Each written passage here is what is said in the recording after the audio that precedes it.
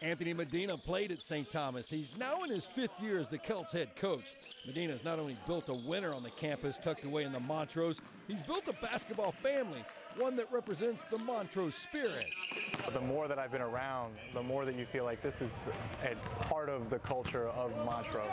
Right? The university is a big statement. It's you be who you are and be your bold self, as we talk about here at St. Thomas all the time. All but 2 of the current Celts are homegrown talent, making home games a happening filled with family, friends, and fans.